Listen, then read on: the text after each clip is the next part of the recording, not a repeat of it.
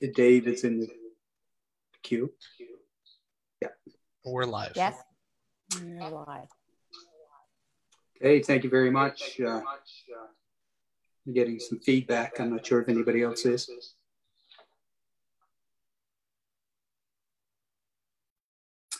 So we'd like to call the Victoria County Council meeting for Monday, May 17th to order. The agenda has been circulated to you. And are there any additions or deletions to the agenda for tonight's meeting? Hearing none, can we have a motion to approve the agenda as circulated, please? So moved. Moved by Councillor MacLeod, seconded by? Second. Councillor Organ, thank you very much. All in favor? Aye. Contrary minded? Motion's carried and the agenda has been approved. So our first item on the agenda tonight, we have Dave Parkinson. He is the chair of the Physician Recruitment Committee for Southern Victoria County. And he's going to provide a brief update on their activity. And on behalf of Council, Dave, we'd like to welcome you to Council. And we're going to let you go through your presentation. And if there's any questions, comments, we will open them that up at the end of your presentation. So please proceed. Okay, thank you very much. I'm glad to be here to give you an update on how things have gone since last, I guess it was last fall when, no, it's probably the fall before that, wasn't it? Lost track of time with COVID. So since council held the meeting at the courthouse and we sort of got the community together, we came up with some groups. It took us quite a while to really understand how the process worked and really try to get our head wrapped around what it is that we had to do and what the role was. It is, you referred to us as physician recruitment. I would almost suggest that our role is more that of a retention and welcoming committee. A lot of the recruitment activities have to happen through NSHA and through the hospital itself. But what's really important for the community to be able to do through this organization and as supported by the county is to be able to welcome the potential physicians to the area, make them feel like this is the place where they want to move to, and sort of, you know, if and when they get here, put some effort into trying to make sure that they want to come back. So we have actually had a fair bit of success, and you know, that was started by the county kind of getting us galvanized. It was then started and followed up with financial support that we needed to kind of you know, keep things moving and take some physicians out to dinners and do things like that in order to, you know, make them feel like this was a, you know, a home for them to come to. So we had 2.5 physician positions that are available to this area from NSHA. And currently we have been able to fill, the global we, NSHA, the physicians and ourselves, we've got 2 of those positions filled. We have a young doctor starting here probably in the fall. Her start date is a little bit unclear. But she's moving here on the 13th of July. She then has to spend some time getting things organized on the paperwork side of it with the plan that she will probably start in early September. Her name is Erica Di Clemente. She's coming up from New Jersey, where she was working in an ER at a Jersey Shores facility. And she is really looking forward to starting here. I was communicating with her the other day. We have some move-related tasks that we're trying to resolve. And she said she was looking forward to starting this next chapter in her life. So it's all very positive. So she's signed a 5-year return of service contract with NSHA. So our job over the next number of years will be to take a new person to the community and let them know what the community has to offer. You know, put some time into making sure that they appreciate what the community has to offer in the winter when maybe you drive around and you say, geez, not much going on around here. So that's our ongoing role. Now that she's here, we have to work towards integrating her into the community, getting her connected with, as a young woman, other young women in the community. She's very sports minded. So Rachel Germaini is going to be involved with, with trying to, keep her motivated and involved and aware of the different things that are happening. We have another 5-year return of service contract that has been signed with a gentleman by the name of Colin Bonner. Now, this is a ways out. He is still 2.5 years out from coming here, but I've already communicated with him and he's already looking to purchase real estate. He and his fiance or wife, I'm not 100% sure, are both from Industrial Cape Breton, and they're looking to relocate in this area. She currently works down in Sydney. So that's another good news story. Again, as time develops and we have a role to play as the kind of retention and welcoming committee, we will do that. My job in the interim is to keep contact and make sure that there aren't any headaches that they're being presented with that they can't solve. We have another gentleman, he's coming around, I think, June 17th. His name is Ed Pilon. He's an ER doctor from St. Joe's in Toronto. He was on a bit of a recruitment path last fall. We invited him up here to Badek. We took him out to supper, took him on a tour of the village. He's decided that he wants to come back and see what the village is like in the summer. So he's coming here in June with the intention of staying here until almost the end of September and doing some shifts both at the hospital as well as possibly in Wagmatcook. He has reached out to Chris Milburn to see whether there's some shifts that he can do there as well, because there's not a full-time, ER role here that needs to be filled. And technically there's only a half position left, but he's expressed a lot of interest in getting out of Toronto because it's a very intense environment to be in as a physician, especially now. Both him and his wife are from small communities and they want to retire to a smaller community. He's 56. He figures he has about another 5 to 10 years. So maybe that's, just the amount of time to help the newer physicians that are coming online get integrated with a little bit of support from someone senior. So again, part of a welcoming recruitment exercise will be underway in the months to come with both Erica and Ed.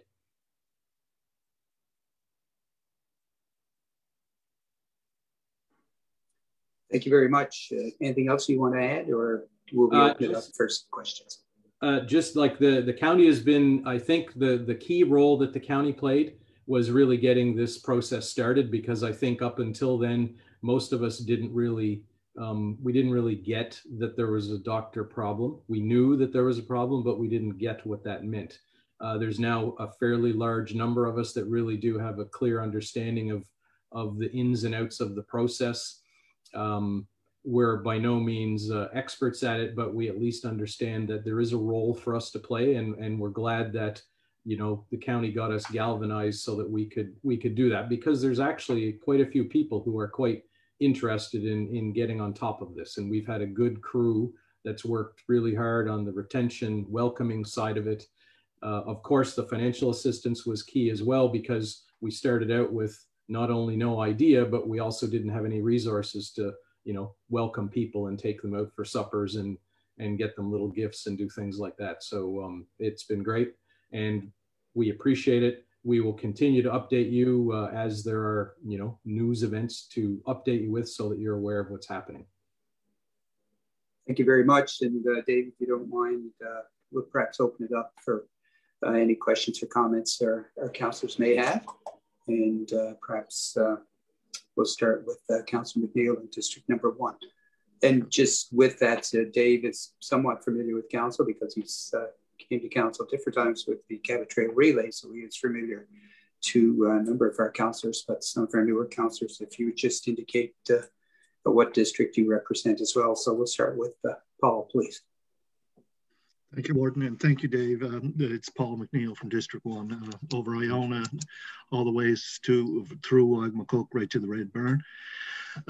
No, I just want to thank you, just a comment, thank you and your team for all the hard work you've done over the past few years. And yeah, actually, it's looking like it's a successful endeavor. So thanks for all your hard work. Yeah, you're welcome. Knock on wood. It's a big team of people for sure that helps out. Yeah. Thank you, Councillor McNeil. Councillor McLeod. Thank you, Dave. Paula McLeod, Big Baddeck, Middle River, Baddeck Inlet. Just a comment. Thank you so much for your help and in this project and this news. Very happy to hear all this. And we're here for anything you need, the committee. And I say thank you for the community to stand up and help us to do that. Mm-hmm. Thank you. Yep, thanks. Thank you, Councillor, and Councillor Longba. Hi, I'm with District 4, and that goes from Baddeck, from the Bell Museum north to the foot of Smoky, South Haven, Englishtown, New Harris, New Campbellton. Thank you for your presentation. It's a great, happy story that there's new doctors coming here and that they have a great committee to welcome them. And good job. Thanks. Okay. Thank you. Thank you. Councillor Patterson, District 5, please. Well, thank you, Warden. I represent the Bullardry area, Dave, and congratulations to you and your group. It looks like you've made some great success. It took a while, but I guess everything that is worthwhile takes a while. Mm-hmm. Just a comment. Traditionally, people from Bullardry would go to either North Sydney or Sydney Mines for most of their medical needs, whether doctors, hospital, and so on. But more and more over time, people are going to Baddeck. And I know a number of people who do have a doctor in Baddeck now, and I'm sure there'll be people from Bullardry looking to, engage the new doctors too. So it's a shift that's happened over the years. I guess there's some reasons for it, possibly because the doctor pool in the north side is not that great anymore. Some of them are retiring, so people are looking for new doctors. So anyway, Dave, congratulations from all of us. I know you put a lot of work into it. It's interesting that at least one of them, and possibly all three, I don't know, are moving here for the lifestyle. Yes. So that's, I think, something that we can be proud of, and it's a real draw for all kinds of people. So thank you. Yep. Thank you. We're going to, Deputy Warden, we're going to head north, Dave. So we'll talk to Deputy Warden Larry Duff. Thanks, Warden, and thanks very much, Dave, for the presentation. Excellent work. Great to hear about the doctors coming to the area, and we've been quite lucky here north also. We've had a number of doctors in the area. I think maybe COVID is doing us a favor, and some of the people in some of the bigger cities are looking to get to the rural areas. So that's great news in itself, and it may open up a lot more professions to come to the rural areas. But once again, thank you from myself and the rest of the council for all your great work. Greatly appreciated. Yeah, you're welcome. Thank you, Councillor Oregon, hi. District 7. Thanks. Yeah, hi, Dave. I'm from down north of Smoky here. Thanks for all your hard work. It's great to have good news stories about doctors coming in. We have a beautiful county here, and I hope they enjoy it and stay for a long time. Thanks again. Well, yeah, thank you. We hope so too. That's the idea. And to Larry's comment, Ed and Erica, both of whom aren't from the area, it is the lifestyle choice that has attracted them to Baddeck. Keep in mind, Ed's not committed. He's testing it out, but nevertheless, it is the lifestyle in Baddeck that has wanted him to give it a test drive. Thank you very much. And District number 8, Councillor McDonald. Yes, thank you, Warden. Thank you, Dave, for the presentation. They always tend to leave me to do the last because I think I'm the one that likes to do the most talking, but as everyone else has said, great work. You know, it's a lot of work that's involved. I know I sit on the Hospital Foundation down here in Buchanan, and there's quite a bit of work that goes into recruitment and retention and just the overall aspect of gaining doctors to come to the area. So as council said, great work, and thank you for everything you folks have done so far. Yep, thank you to council as well. It's a group effort. Thank you, Councillor McDonald. And CAO, do you have any questions or comments for Mr. Parkinson? No, I think everyone summed it up. Dave, you're doing a great job, and we want to hear about more of them also. So that's great. Thanks. Okay. Very good. Yep. Thank you, Dave. And I just wanted, on behalf of council and certainly on behalf of the community, particularly South Victoria County, we want to acknowledge the work you and your committee have done in recruiting physicians. As you mentioned, a year and a half ago, we heard from the doctors at the hospital here, we heard from the medical staff, and we heard from the community that we were almost in a crisis situation with physicians. So clearly you guys have stepped up to the plate and done an excellent job of bringing in some new physicians. So thank you very much for doing that, and we appreciate the update, and hopefully we'll speak again, and there'll be additional moves as we move forward, because we know this is an issue that is not going to go away over the next 2 or 3 years with retirements and et cetera, et cetera. So thank you very much for your commitment. All right, then please express those thoughts to your committee members as well. Yep, will do. Okay. Okay, thanks. Bye-bye. See you. We're going to move on to our next presentation. This evening, we're pleased to have the president of Cape Breton University, the Honorable Dave Dingwall. He is going to do a presentation this evening on the Center for Discovery and Innovation, which is a project that is being proposed and looked at Cape Breton University. So, Mr. Dingwall, thank you very much for coming. Welcome to Victoria County Council. We look forward to your presentation. We're going to turn it over to you, and we'll hold our questions and comments till the end of your presentation, if that is satisfactory with you, sir. Thank you very much, Warden and members of Council, for allowing me a time to share some information with you as it relates to the Center for Discovery and Innovation. I would be remiss if I didn't congratulate the previous speaker, Dave Parkinson, for his great work in terms of recruiting physicians. This is just absolutely outstanding, and it's important for the island. The only thing I have to add to that, Warden, is that if Cape Breton University can be helpful in any way, particularly as it relates to the spouse or the partner of the physician, we would be happy to look at it in a very positive way, whether it's employment, whether it's teaching, whether it's anything at all that can anchor more professionals in Victoria County. We would be happy to participate. We just so happen to have one of the largest recruiting firms in the world associated with CBU. So there might be other opportunities for Dave and others at CBU to collaborate. But this is great success, great news, and I congratulate all of those who have participated.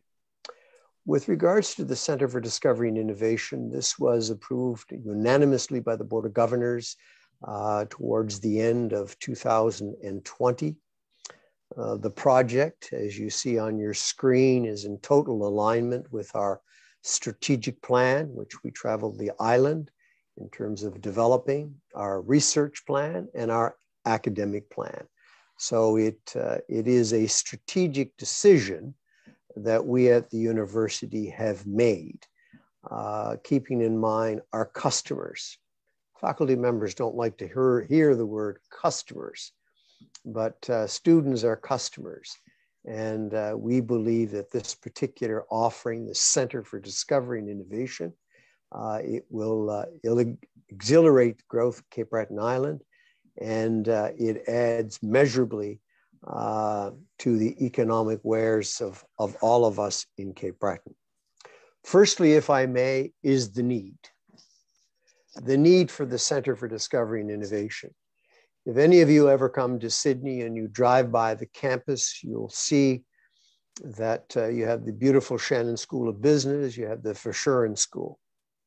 What you don't see is that in behind there are buildings which are 50 years old, laced with asbestos, and quite dilapidated in terms of various labs and the services for labs.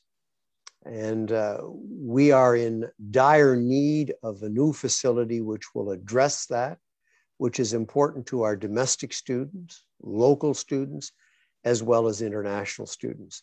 So my colleague, Dr. Janice Tulk, references the need. Stephen, would you play that, please?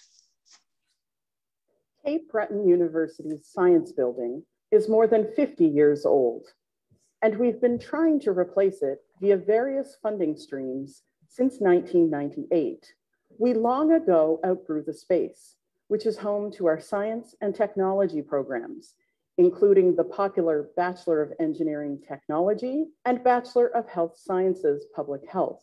The crumbling architecture can no longer support the demands of a growing student body or the advances in research and innovation led by our faculty members and research associates. It's also the single largest energy user per square meter on campus, which is a threat to sustainable operations in the future.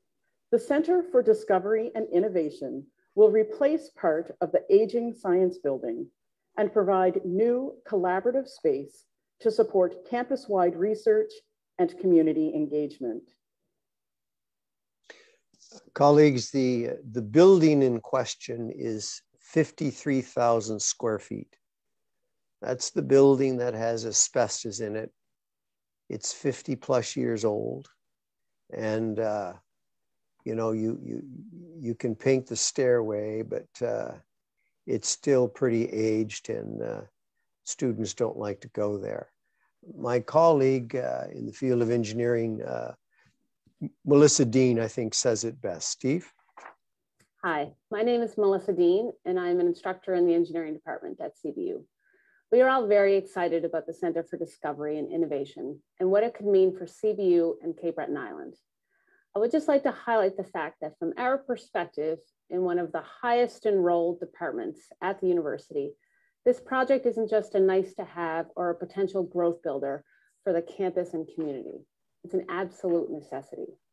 In recent years, we have seen our enrollment increase to the point that our aging labs and equipment are one thing, but it's the lack of available labs and equipment that is really going to hurt our programs and opportunities for growth.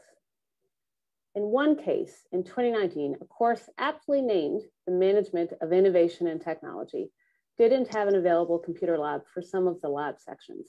So they were done on paper in classrooms. And still the students persevered. In the second year of engineering, students take a project course, which entails working in groups, building and programming small robots for a competition. The project lab not being available, they had to use a classroom and send group members back and forth to the lab to get materials and to use equipment when necessary. Now, we're engineers here. It's in our DNA to problem solve, so we make it work. For example, this lab that I'm in, referred to as the machines lab, as that was a classic use for it, is in the process of being retrofitted to serve as a multi-purpose lab, maximizing the use of this space, which is great. However, still not enough, which leads me to stacking up necessary electrical equipment on my kitchen cart and rolling it to set it up in other available spaces.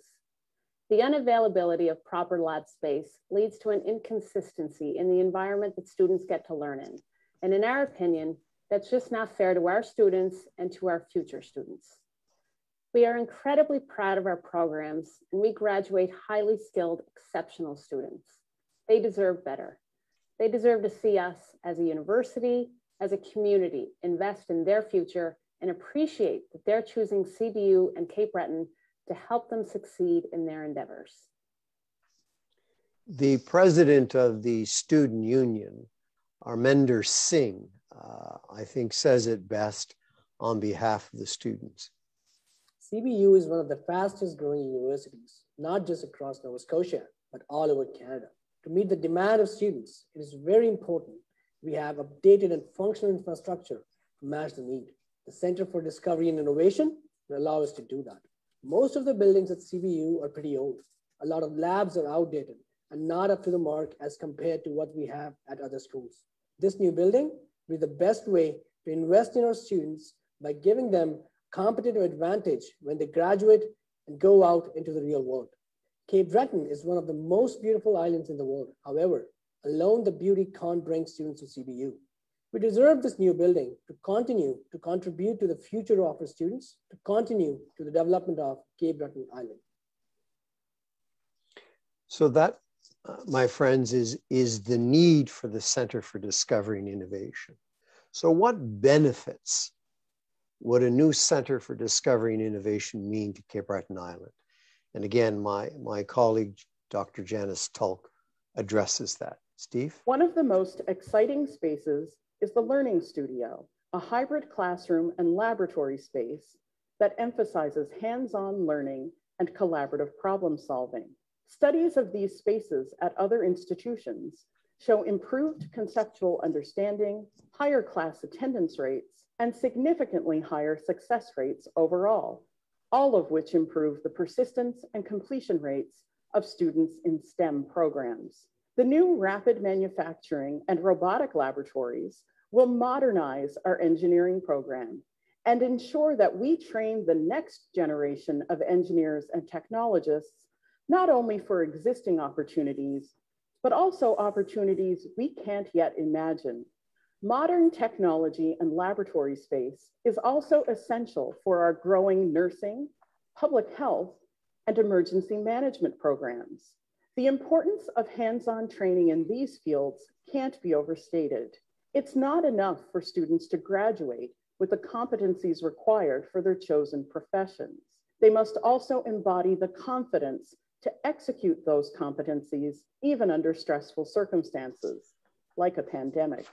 The Center for Discovery and Innovation will feature state-of-the-art research laboratories for our faculty members and research associates, as well as a community innovation hub.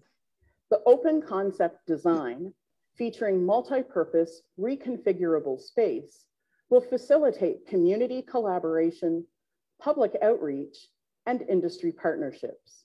Cape Breton University has been working with the family of Donald Marshall Jr. to establish the vision for the Marshall Institute, which will focus its work around environmental justice and Indigenous approaches to climate change. The Marshall Institute will honor the life and legacy of Donald Marshall Jr., both in terms of the lasting impact of his wrongful conviction and the upholding of Mi'kmaq Treaty rights. The space will focus on knowledge sharing, advocacy, and action. The Center for Discovery and Innovation will drive a more prosperous, sustainable, globally oriented future for the island and enable Cape Breton University to take a lead role in providing innovative solutions to problems faced here in Cape Breton and in communities around the world. Janice has quite rightly highlighted some of the benefits of the Center for Discovery and Innovation. But in addition to that, we have been able to grow the footprint of the university from about 3,200 students to over 6,000 students. With the pandemic, that has been cut back, as most universities throughout Canada and the world have been cut back. But as a result of that, we've hired an additional 100 new hires at CBU. That's significant for any industry in Cape Breton. We provide in provincial government taxes about 11.2 million, and the economic impact that the university has on the island is about $165 million. That is significant in anyone's books.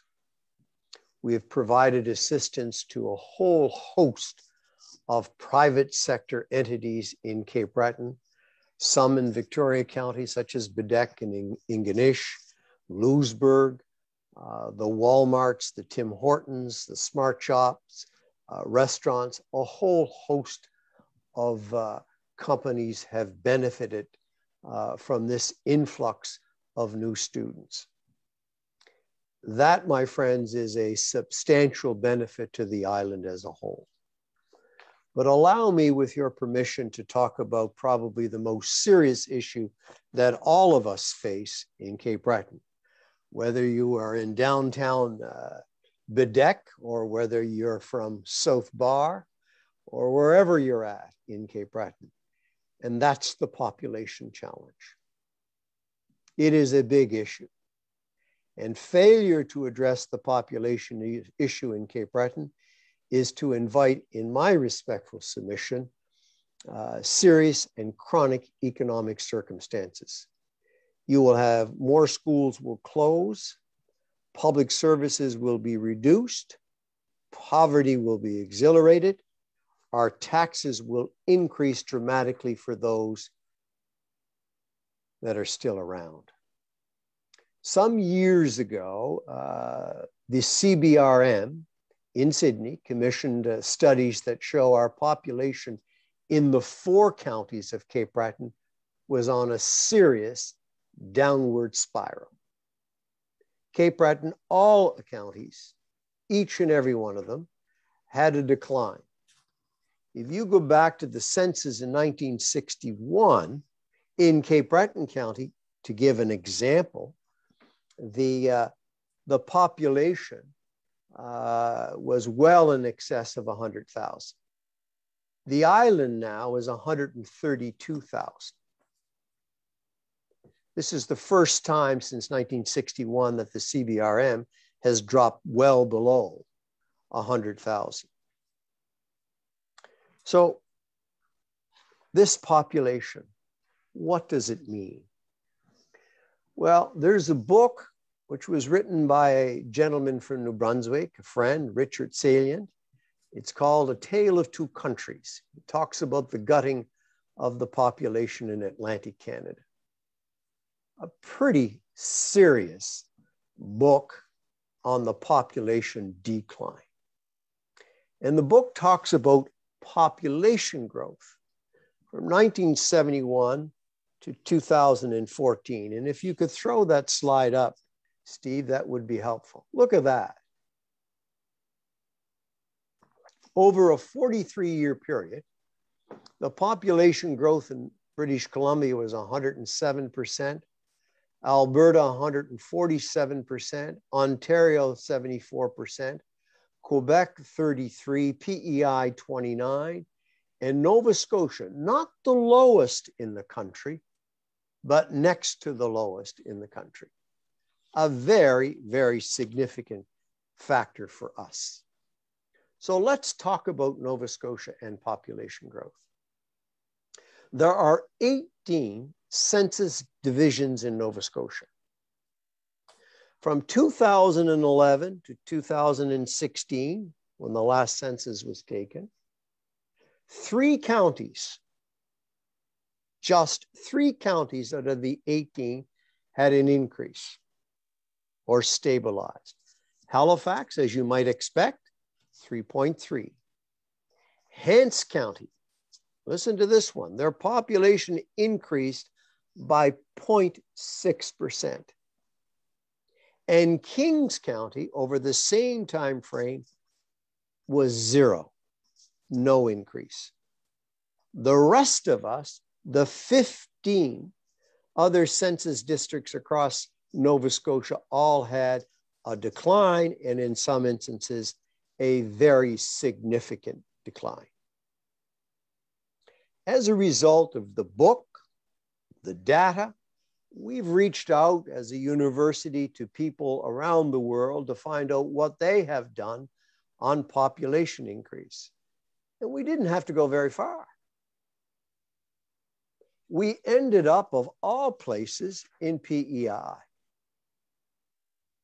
PEI over the last number of years have added to their population 13,500, the largest in the country per capita.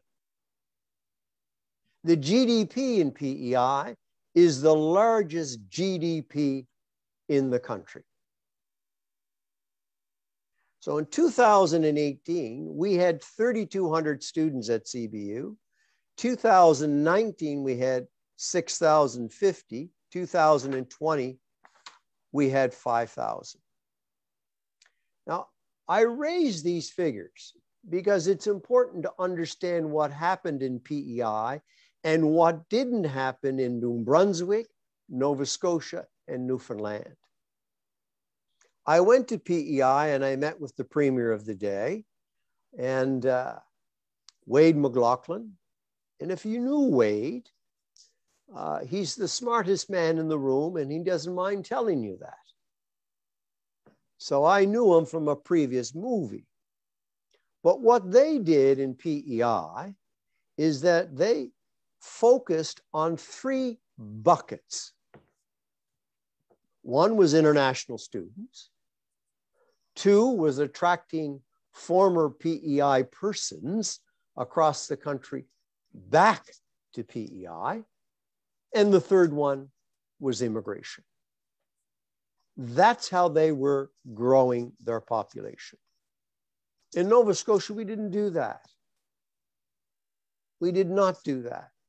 There is a shift now that is taking place in Nova Scotia, in New Brunswick, and in Newfoundland as they try to focus on those 3 buckets. Very significant in terms of growing the population in Cape Breton. So we at CBU, we took it seriously and we've grown our population. And this is the impact that Cape Breton University has made on the population in Cape Breton. Could you put that graph up, please? You will see, my friends, that this is the first time in many, many years, well over 30 years, that there has been a population increase in Cape Breton Island, directly attributable to the increase of the students at CBU. Now, don't take my word for it as a president of a university, but Thomas Story, the director of economics and stats from the Nova Scotia Department of Finance, said, and I quote, this was in the Chronicle Herald, March 2nd, 2020. The latest Statistics Canada numbers show that the university students had a significant impact, most notably in Cape Breton. There was an increase of 2,249 in net non-permanent residents in the CBRM. And just to put that into context, the increase in Halifax is 1,481. So it's a very large jump. That's how much this means to the overall population in Cape Breton that's actually pushing up the population. Now, from where I sit and with my limited experience, I think there is probably 6, 7, 10 good reasons why the advantages of a Center for Discovery and Innovation can bring to Cape Breton. We have strategic advantages in Cape Breton that others don't have. Number 1, we're a welcoming community. Without a welcoming community, do you honestly think that Victoria County would have picked up those 2 doctors? That's a significant factor for you, a significant factor for the residents there. But this is part of Cape Breton. We are a welcoming community. Number 2, and we don't like to tell anybody this one, because they may find out about it. We're the #1 island in North America. My dear friend, the former governor of the state of Michigan, Jim Blanchard, good friend, he said to me, he said, you know, Dingwall, if we had that kind of information in Michigan, we would be spending millions upon millions of dollars to try to attract people to that area of Michigan. We don't do that in Nova Scotia. But that is a strategic advantage that we have. Number 3, the pristine environment.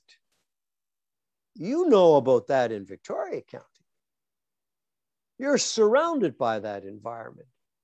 And if you don't think kids today are not looking at our website and finding out about the pristine nature of Cape Breton, of the Bredor Lakes. That is a huge selling point. Number 4, the product that we sell at CBU is a high quality education, competitively priced. We are not the cheapest university in the Atlantic. We're the second cheapest. Mount St. Vincent are $87, I think, cheaper than we are. So we have a high quality product that is competitively priced. The other thing about Victoria County and all other counties in Cape Breton, which is the 5th strategic advantage, is a low crime rate. That's significant, my friends. Now, I have traveled the world in previous movies, but before the pandemic, I was traveling extensively to Vietnam, to Europe, to China, to India, to various countries around the world. And in my submissions, after I had made them, there would become a lull in the conversation and the hands would go up.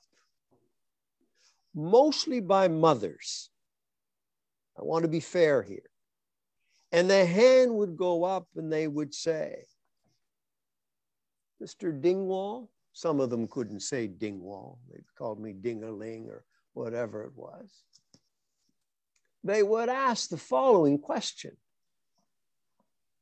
Will my daughter be safe at CBU?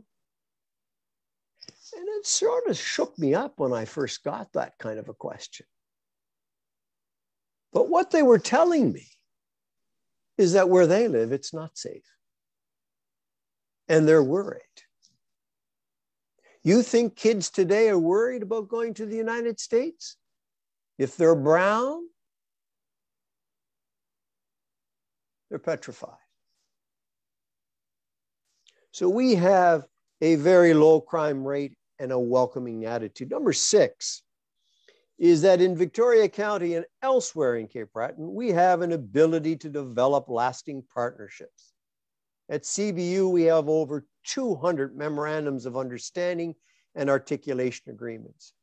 We have a 25-year arrangement with the Canadian Coast Guard College, the Nova Scotia Community College, dozens of nonprofit organizations, all throughout Cape Breton that the university has. We have that ability to have lasting partnerships. Even on COVID itself, we've done pretty well. We're probably one of the safest areas in the Western world. Yes, granted, we're down and a shutdown now, but relatively speaking, we're still very, very good as it relates to COVID-19. So my friends, our collective task is to help our citizens to understand the need and the positive impact that the Center for Discovery and Innovation can have on the university and on the community as a whole. Our vision at the university is bold, but it's strategic and it's impactful. So I want us to join with all of the counties in Cape Breton to realize this vision, particularly on the population side, and to make our university and community stronger and much more viable as we enter this new world as a result of the pandemic. So your support, a letter of support from Victoria Council would be very, very helpful to us as we move forward. We have the support of many other municipal governments. We have the support of 12 Aboriginal bands across the province. We have the support of many private sector initiatives, nonprofit organizations, all very supportive of this initiative because it means so much to the island and to the university in terms of our growth strategy. So your warden, I think I finished, but I'd be happy to try to respond to questions if I can. Great, thank you very much for the presentation, David. It was excellent. I've seen it before. I knew it was going to be very good. So I do want to open it up to council. And I think just because we are virtual, it's just easy to go through the district. So perhaps I'll start with Councillor Patterson, District 5.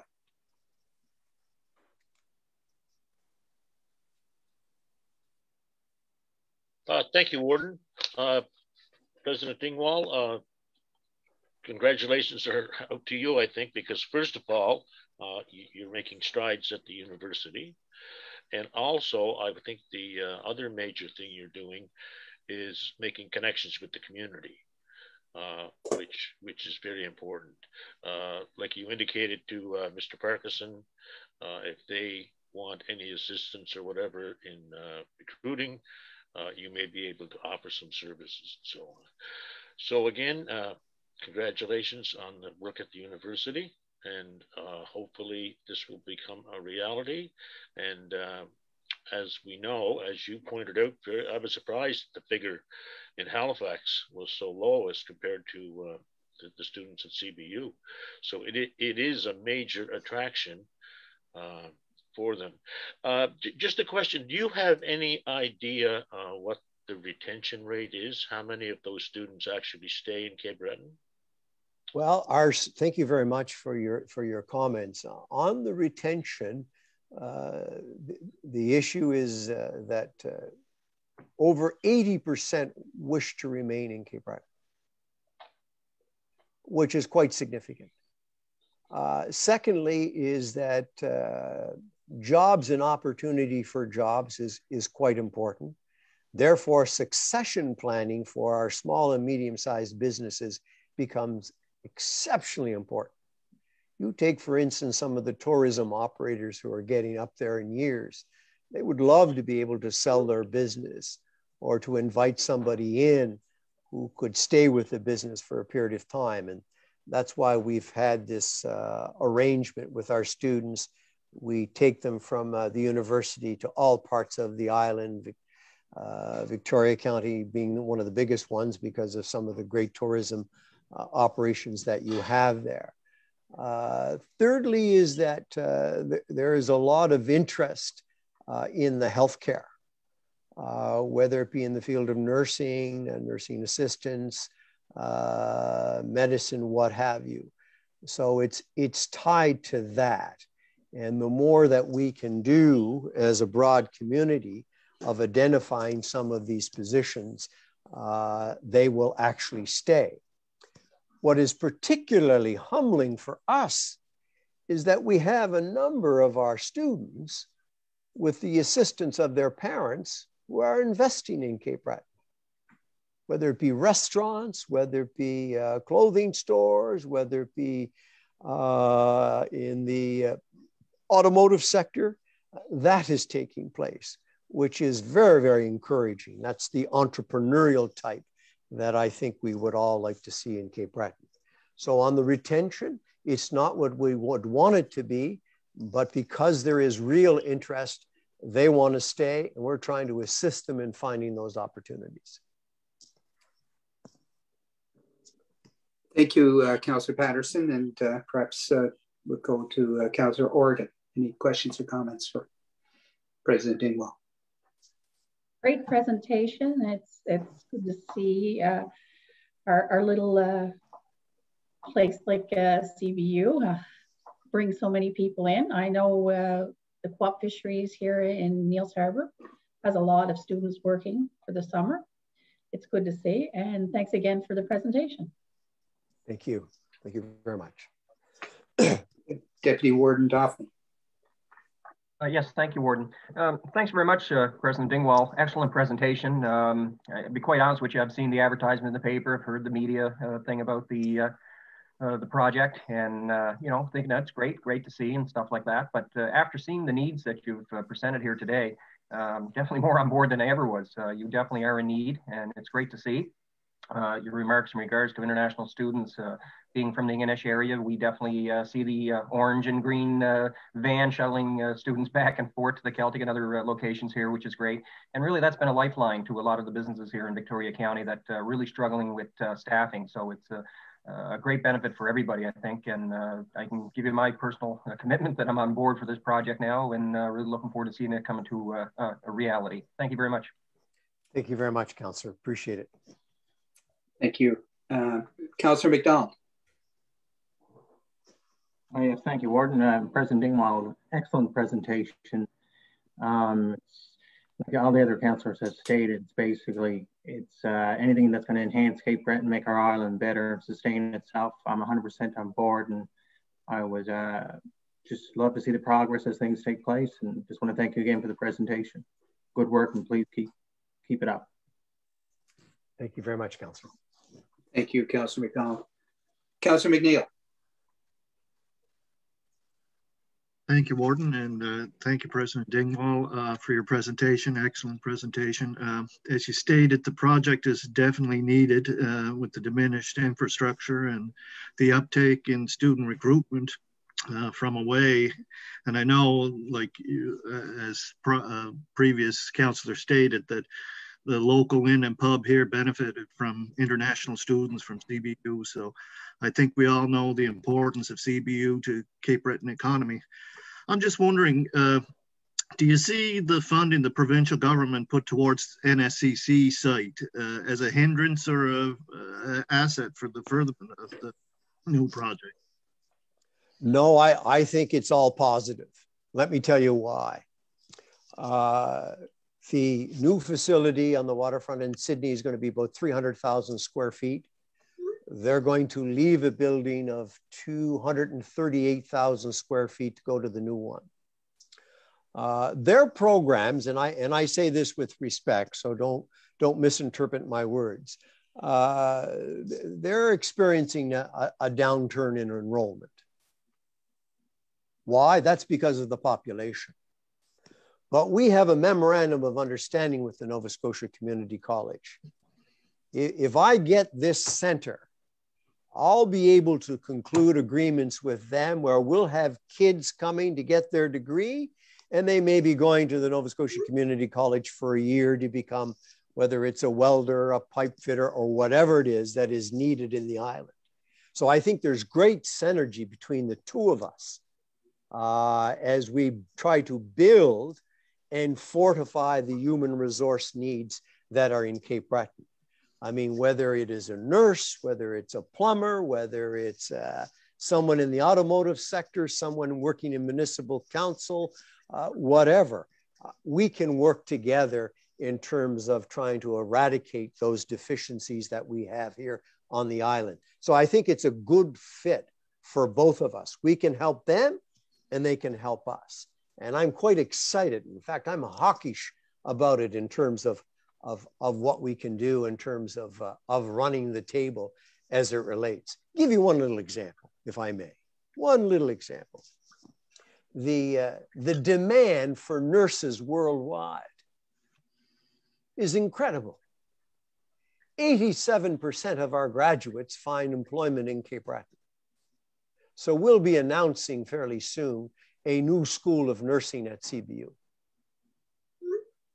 But if you were to invite international students who wish to be nurses, I mean, they could train in Victoria County because of placements. There's so many benefits that we could bring to the island as a whole if we can get this center. And with the center, you get top-notch facilities, top-notch examining rooms, labs, exploratory rooms that will be very beneficial to the students who will be participating in them. So I see great opportunities here. Thank you. Thank you. Thank you, Councillor. Councillor MacLeod. For your presentation, now we can see how the building is in bad shape. It's good to know that people know that. It's a great need that people need as students. It's a great action for Breton, for young or to young professionals they want to study. And I will give you a thank you for how CBU is a welcome for intercultural lifestyle that we had before. as an immigrant I am, is see all these exchange students, people is more welcoming for our intercultural lifestyles. So thank you, Pat. Thank you very much. I appreciate those comments. Thank you. Thank you. And Councillor Longwa, any questions or comments for the president? Hi, thanks a lot. That was an excellent presentation, and that building is very impressive. I actually know Janice, so it was really nice to hear her speak today. And I just wanted to let you know that I'm doing my share in getting the population up, because one of my sons just moved home with his girlfriend from Alberta. So they have 2 less and we have 2 more. And also when I go to Sydney, I've been to some of the great new food places that have all happened as a result of you bringing in students to CBU. So thank you very much, and I support you. Thank you so much. Appreciate that. Thank you. And just before we wrap up, CAO Leanne McCacken, do you have any questions for Dave? I know, thanks for your presentation. Just to let you know that our term CFO is actually a CBU student as well, and an international student, and we are more than pleased with what we're getting from Amy. So we're very much in agreement with this. Thank you so much. I appreciate it. No, and I too, as we wrap up, President Dingwall, I want to thank you very much for your presentation, and certainly we will discuss the letter of support this evening, and we'll let you know how that goes. I think it's just critically important that everybody on the island realizes that Cape Breton University is it has more of an impact than just being an educational and academic facility. Just the financial impact, the opportunity to draw people from other countries and help grow our population, and the impact it has is, I think, understated in a lot of places, and I'm very pleased that you got that message out. And final word to you, and then we'll let you go. Well, look, I want to thank you, Warden, and members of Council and the CAO for giving me this opportunity to share some perspectives on CBU as well as on the Center for Discovery and Innovation. I do want to close with one suggestion, if I may, which is I think all of us need to join hands on this population increase. It's just so important for the island. If you don't have the people, you're not going to have the services. So I'm working with the partnership. I want to work with Victoria County and others as we look at the population increase. It's significant and it's important. If some of us got to get our elbows up, well, so be it. Let's get the elbows up. But the objective is just too important for the future of the island. We can't miss this opportunity on the population growth. We've got to hit it right square. And I look forward to working with you, Warden, and Council and other municipal units. Thank you so much. Thank you. Just before you do go, we had a presentation from President Dingwall. This evening, he has asked for a letter of support for the Center of Innovation. We prepared to make a motion to provide that letter of support. So moved. That was moved by Deputy Warden Doffey. Do we have a seconder? Second. Second by Councillor Longwa. All in favor? Aye. Contrary minded? So there you go, President. We are fully supportive of your Center of Innovation, and we look forward to continued dialogue with you as you move forward with this project. Thank you very much, Warden, and thank you, Council members. It's greatly appreciated. Thank you. Thank you very much. Thank you. All right. Thank you. Just going to go back to my agenda here this evening. We are going to move on to the next item of business. It is the minutes of our council meeting from May 3rd. They have been circulated to you. You've had a chance to review them. Are there any errors or omissions in those minutes? Hearing none, we have a motion to accept the minutes of May 3rd. So moved. Moved by Councillor MacLeod, seconded by? A second. Councillor McNeil, all in favor? Aye. Contrary minded, motion's carried. The minutes have been approved. So we're just going to look at those minutes for a minute, and if there's any old business arising, I'll turn it over to CAO, and then if there's any questions or comments from council in regards to any business or old business, we will proceed. So please, Leanne, any updates you wish to provide? Yep, so I do have a few things to speak about. Just to let you all know that interviews for the Economic Development Officer through Cape Breton Partnership are happening this week and into next week. I'm sitting in on the panel for the hiring committee. So we will be doing some of those. And I actually think there's a couple of students from CBU who are putting their applications in. So we'll see how that goes. You all should have received an invite for a TIR meeting that will be happening at the end of May. So that has been set up with TIR.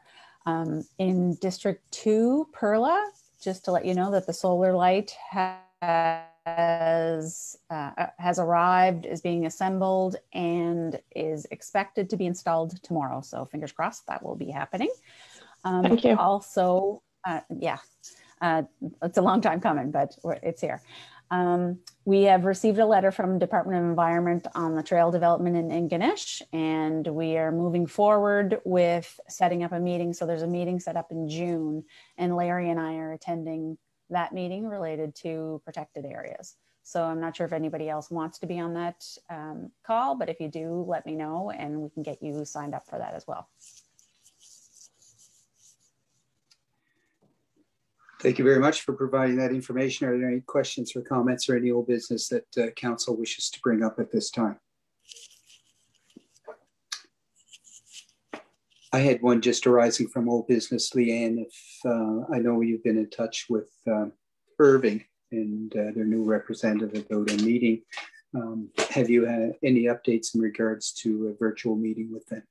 No, I have not. The representative that Irving has for government relations was in the process of moving from Ontario to New Brunswick. So I would expect that he is still in the moving process at this time. So I will send another note off to him, but we are waiting for his invite for a meeting. Thank you very much, Councillor McNeil. Yeah, just one thing. I sent an email around prior to council. I was in touch with MLA Keith Bain on the weekend, and I brought up about the meeting with TIR, and he was wondering about getting a Zoom invitation to that meeting. So I just wanted to bring it up at council too. So thanks. Yep, we should be able to do that. And also, Paul, related to your area, or not exactly your area, but over the lights on the bridge. Steve at TIR has contacted or has forwarded that on to the CBRM district manager, who has also forwarded it on to some member in the department over there. So it's being worked on, but I don't know how long it will take to get a light for you, but it is being worked on. Okay, thank you, Leanne. Just one other item out of old business, the volunteer awards for the most part have been distributed. They were distributed under COVID protocol.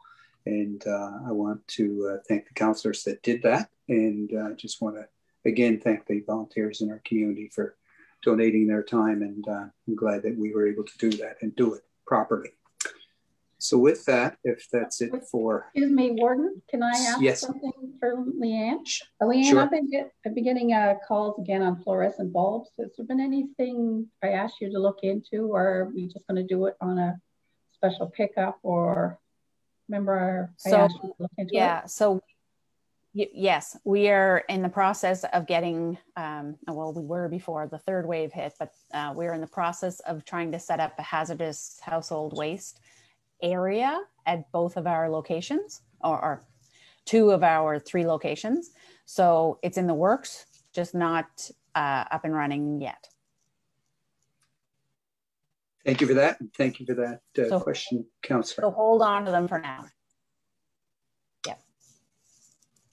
Thank you. Is it commercial or is it residential? It's residential. It's residential. Okay. So yeah, if they're holding on to them, just hold on for another little bit to see if we can get this household hazardous waste area set up. Okay, thank you. I'll pass it on. Okay, thanks. Thank you, Jackie. Thank you, Leanne. Is that it for old business or business arising? That's all I have for old business. Yeah. Okay, we're going to move on to new business and the CAO's report, please. Okay, great. So we had a department head meeting and another COVID check-in meeting in the past week. Just to let you know, you're breaking up on us, Leanne.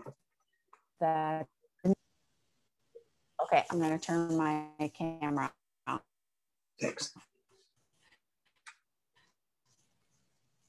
A little better now? Yes. Is that better? Yes. Yeah, you all seem to be frozen on me, but we'll see how this goes.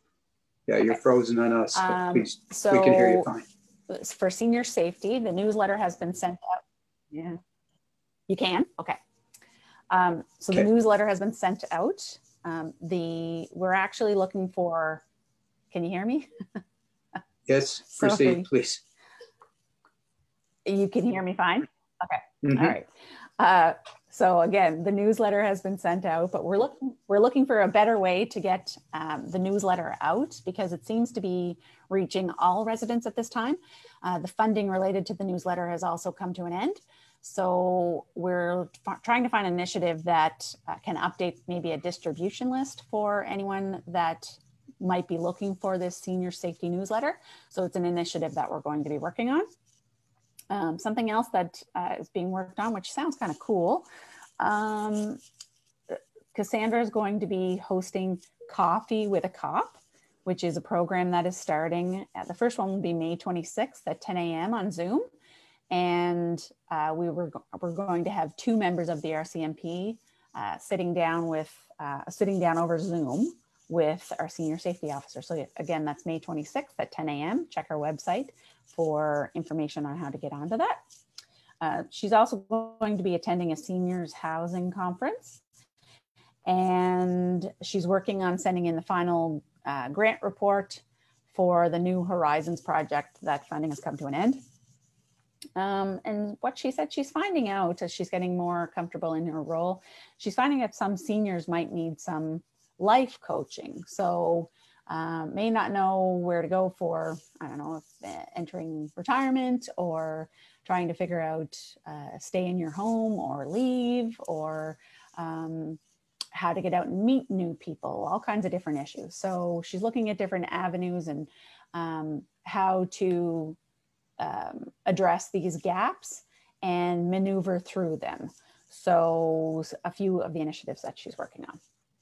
In the finance department, the PACE program is one that is going to need, it's a bylaw that's going to need approval. So a copy of that has been sent out to you and we'll get to hopefully some readings of that in the very near future.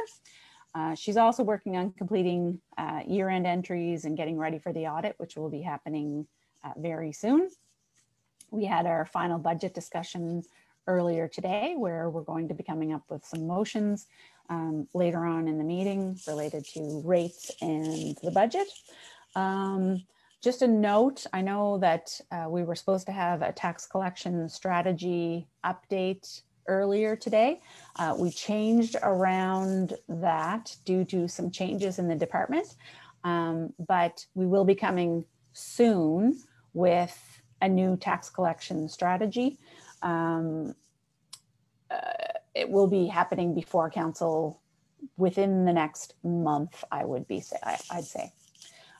Amy's also looking at some different affordable housing initiatives and reaching out to her contacts at New Dawn. We talked about that at a land meeting that we had last week also. In Lydia's department, Recreation and Active Living, Lydia's been working hard on placemaking and trails. She's been working on getting the Moby mats down to the park. So Larry, we might touch base on your other job to see about ways to get the Moby mats down to the park so that we can get them in the water. She's also working on a walk leader training course and working on Nova Scotia Active Smarter Kids program, which is a program to integrate into the classroom.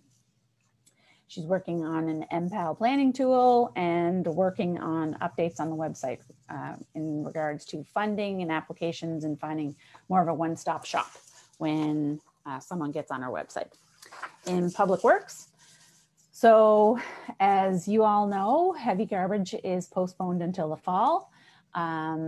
That was a decision that was made that we are feeling very confident about. The safety of our staff and the safety of residents is of utmost importance to us.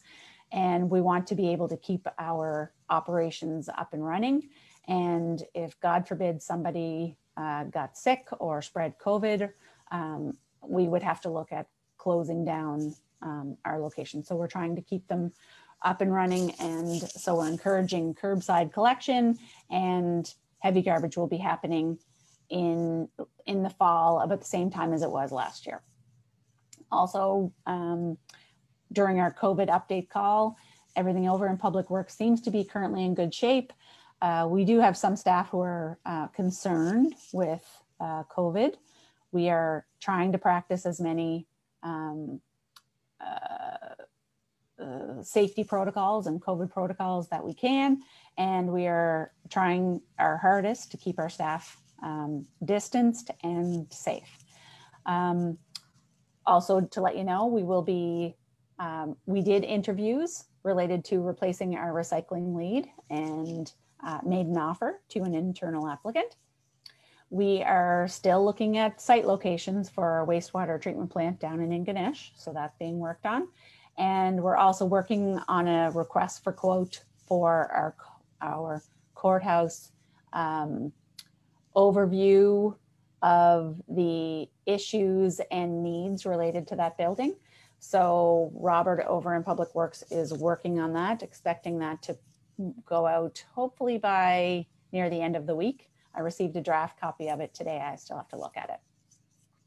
Also, to let you know that there was an efficiency manager that has been hired through a group of 6 different municipalities, 6 that we normally work with. We have an efficiency manager who has been hired through Nova Scotia Power to do some efficiency audits. And we're looking for some easy wins and getting updated on some of the processes that we can save or that we can change to save some energy. So we're trying to figure out which ones of those are the most cost benefit for us. No point in doing anything drastic at the courthouse right now when we don't know what the future of it is. So we're taking what they are recommending for us or ideas that they have, and we are looking through the time frame that the cost for payoff would be, and seeing if it fits within the time frames that we're looking at right now. A couple of other things.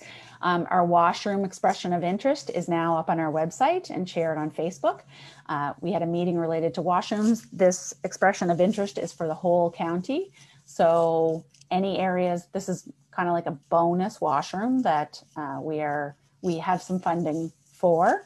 So any organization, individual, business, anyone throughout the county who thinks that this washroom could complement their organization are encouraged to apply. The information is on our website. Also, just to let you know, we did a zero waste project. We had funding from Zero Waste Initiative, a federal group. We completed a project and completed a report related to it. And we're going to be having Laurel Shannick, who did the work for us, come to council. I think we'll set a meeting sometime next week whenever she is available to come and talk about her final report. She did 4 different initiatives and came up with some ideas related to 4 different ways on reducing and reusing some of the garbage that we're creating. So we'll be setting up a meeting related to that in the near future. And then I just have on my report here a few different motions that we're going to need, but we can do that a little bit later on. So that's what I have. Thank you very much. Appreciate that. And we will deal with those items later that you mentioned. So are any questions or comments for the CAO this evening? New business and her report.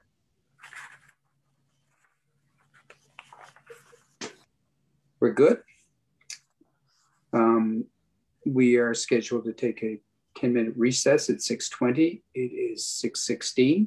So we're going to take that recess now and we will reconvene at 6:26. Thank you.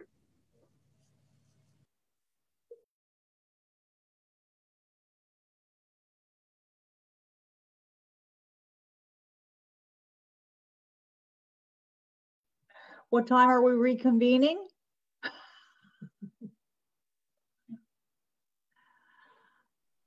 $6:26, Barb.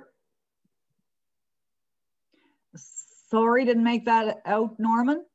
6:26. What time? Okay, thank you.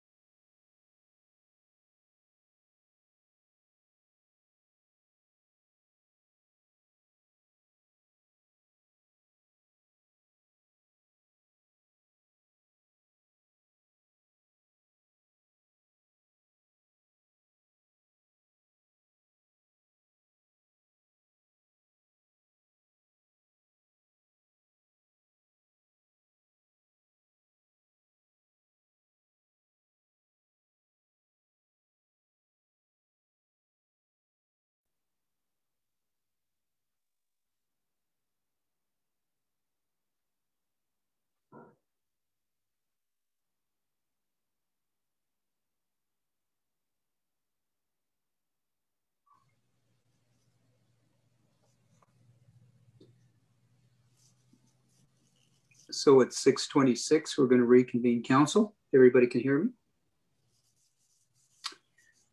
Good. The next item on our council agenda is the taxation update. I will refer that to Leanne, please. Yeah, so I want to give you a little update for where we're at for tax collections. So as of today, May 17th, our total outstanding is $737,000, which is about $252,000 less than it was this time last year. So the makeup of that $737,000 is $336,000 in current and $400,000 in outstanding. So both of those areas are in better shape than they were last year. We still have a long way to go. We are working on it, and it is of utmost importance, but we are heading in the right direction, which is great. Since our last since our last council session, we have collected $45,000 in collections. We have sent out a couple of invites to bid on title search, short-term title search services. We have received back 3 bids from 3 different individuals or organizations. We are sending them a test title search, one that we already have done, but we want to send it to them to compare what we get back and see which one of them sends us back as close to what we have received or more information, and we'll be using these services for getting us to the next tax sale. So our next tax sale is dated July 20th. This is going to be a tender tax sale as well, and we will be looking to have a public auction tax sale as soon as the pandemic restrictions are lifted. Thank you very much. Any questions for the CAO in regards to taxation update this evening? Just not taxation, but the bills are going out soon? Yes, yes. So after we set the tax rate tonight, or do an approval of the rate, we then can go forward and start doing the tax bills, but we also have to have the rate from the village of Baddeck because those get printed on our bills. So as soon as we get something from the village, we can then go ahead and do the tax bill run. So I'm expecting early to mid-June for that. Thank you. Thank you, Councillor. Any other questions for the CAO in regards to taxation? Thank you. We're going to move on to Department of Transportation Infrastructure Renewal, and we'll start with District number 8, please. Sorry, is Norman? Norman, are you? Oh, there you are. Sorry. Yeah, no, sorry about that. Please proceed. Yes, thank you, Warden. Just a few things this evening for TIR. I had a call from a resident in regard to a motor vehicle that had burnt some time ago on the Capstick Road, just on the side of the Inverness line. And it appears that it's in the limits of the roadway there, and they're looking at, I guess, what is the process of having it removed? Is a responsibility of TIR. So I contacted Steve McDonald by email with regard to that, and he said that was responsibility for the RCMP, which in turn, they don't know who the owner of the vehicle is, so it's kind of dormant, and it has been, I guess, there now since going on 2 years. So I guess we just want to try to speed the process along, and I'd be willing to use some of my district budget if I could, so to have that vehicle removed there, because it is unsightly and it could be a danger to youth in that area there. So I'd like to put that on my list for TIR if Mr. McDonald could get back to me on that. And secondly, I'd like to thank TIR for a lot of the projects that have been done in District 8. Of my list that was probably a mile long since last year, a lot of them have been checked off, and I appreciate the work that's being done with the roads. I believe most of the roads have been graded within District 8. I'm just trying to figure out a way that we can kidnap the grader and keep them in District 8. But I don't think that's going to happen because I think they moved out. But I just like to thank them for the work they've done thus far. And And lastly, once again, I was just the nice counselor, but I have to be the bad counselor here. It's just with the intersection of Dingwall Road. I had a call last week from a resident by the garage there in Cape North where the famous Y intersection comes in. This time of the year, it's the same all over the county, but the pink lines have all gone off the roadways there, and it's a dangerous spot, and it's just a matter of time for something bad's going to happen there. And I don't know if there's some directional signage temporarily they can put there. I know it was brought up that it will be considered when that area is to be repaved in futuristic years, was I believe the term that TIR used. I'd like to have something if possible put there sooner than later. And that would be my district concerns for TIR this evening. Thank you, Councillor. They're duly noted and captured in the minutes. District number 7.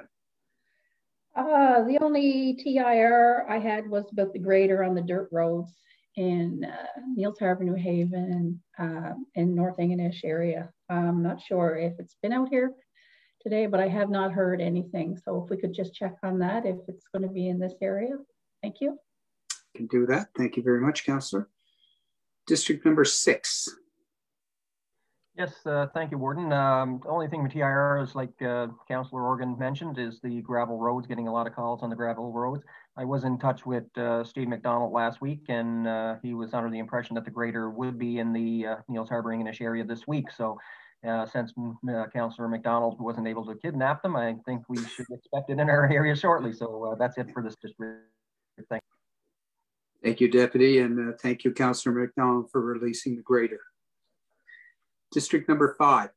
Thank you, Warden. Continuing on the theme of graders and gravel roads, the road on the south side of Bullery was graded sometime last week, I believe, and MLA Bain and myself and Steve McDonald and I believe Joey Parker, who is the local supervisor for TIR, we received an electronic thank you card. So that was kind of made my day. Anyway, that's it. Everything is fine other than that. Thank you, sir. Good job. District number 4. Thank you, Warden. Yeah, I'd also like to thank Steve McDonald and his crews for all the work they're getting done. And now that the roads are dry, the gravel roads are drying up and spring has sprung, and I hear that the grader's out down north and working its way this way. And that roads are getting repaired now that everything's dried out and they can do the work. They are doing the work. So that's awesome. Thank you. Thank you, Councillor. District number 2. Thank you, Warren. Just I want to put in the minutes. Steve knows about it. It's just just put in the minutes. The sign in western entrance on Beverly Hills is missing. Is reported. The issue with the level on the road in Beverly Hills is reported too. The lines, it was an email about the lines painting, the Cabot Trail and Middle River, the new section. In Barb's district, the Kelly's Mountain, my resident was giving me his concerns, and 508 Zion Road is reported. Is looking after now. It's just for the minutes. Everything TR knows and MLA kids too. Thank you. Thank you, Councillor. District number 1, Councillor McNeil, please. Thank you, Warden. I have a couple of items here. I was in contact with TIR about 2 holes at the gypsum outcrop in Jamesville. They were on site today to assess the problems. They did fill one of the holes, but it continues to settle and they'll be over again tomorrow. And they are looking at a more permanent fix, but it might take a while for that to occur. And also I was in touch with TIR about gravel at the entrance of the John Neil George Road. I'm not sure when that'll happen, but I emailed Steve about it. So that's the only 2 I had. Thank you.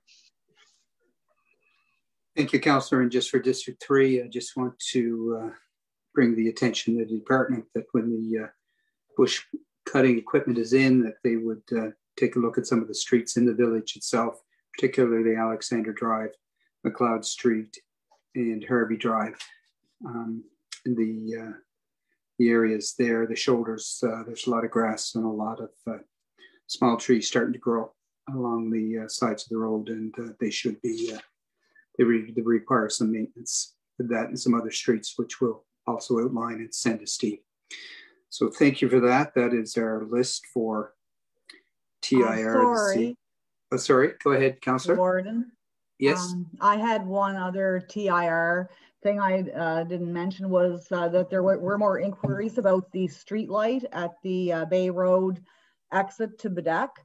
And I have contacted TIR again about that, and they said it had been reported to the electric contractor for TIR, and it is on their schedule, and that I guess Joey Parker is going to follow it up by the end of the week to make sure it's getting done.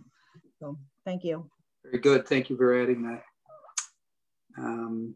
Any other final TIR issues before we move on to the next item on the agenda? We are good. Are there any notice of motions this evening?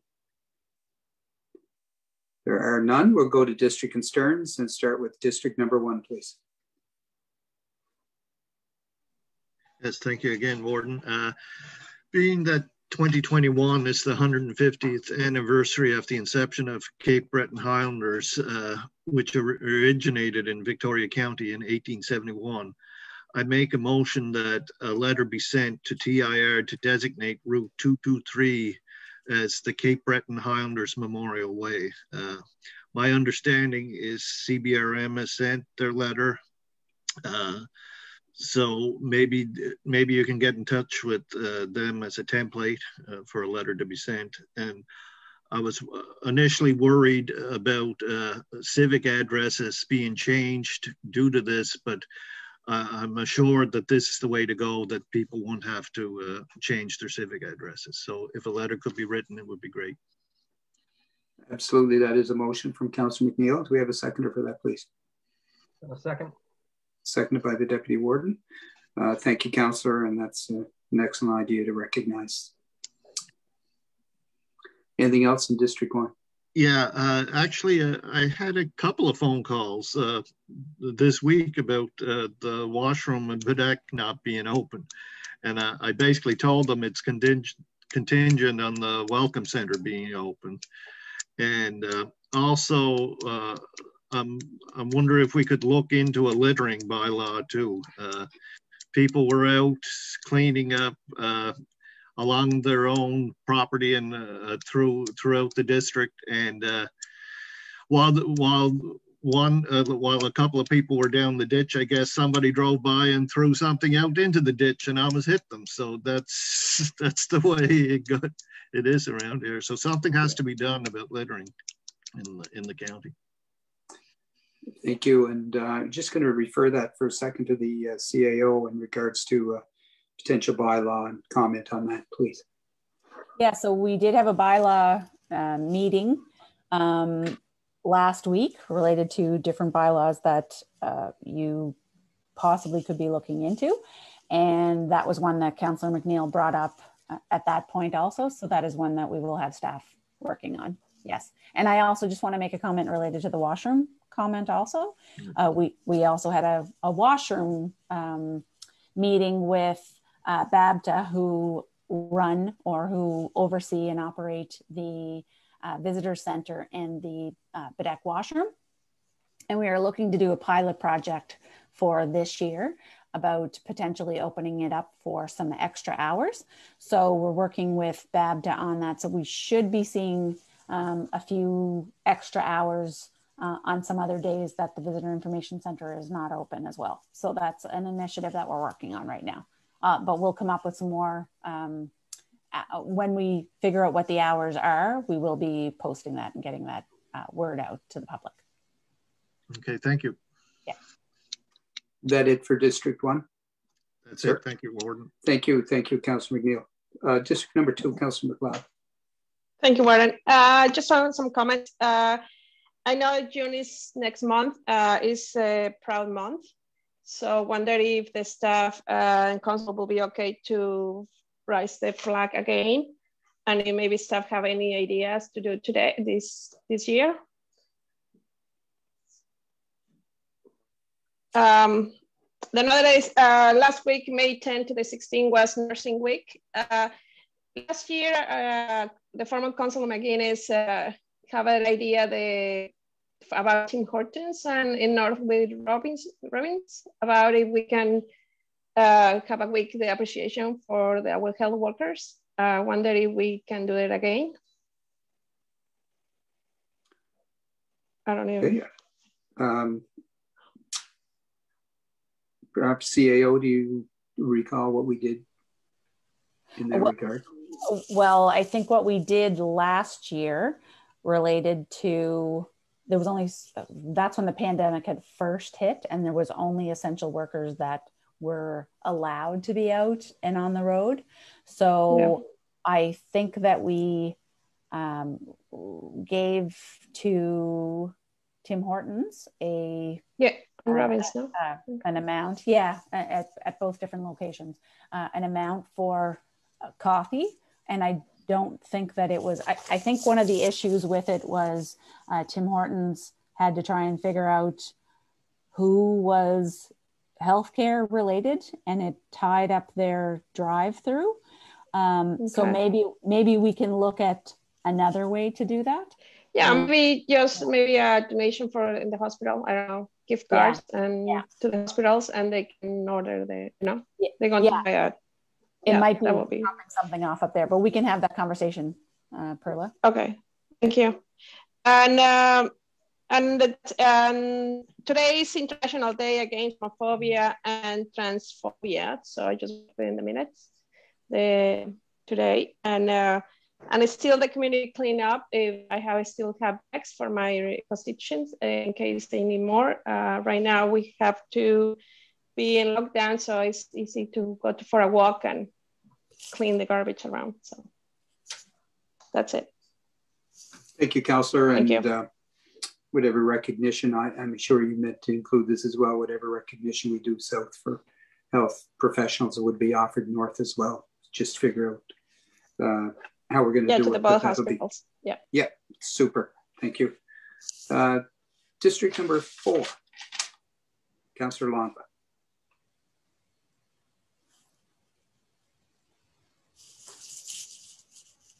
You're muted her. There we go. I just had a problem unmuting myself there. It doesn't usually happen. I want to just say thank you to all the people that are out there cleaning up the ditches, and they are doing it individually and in their bubbles, and it's been going great.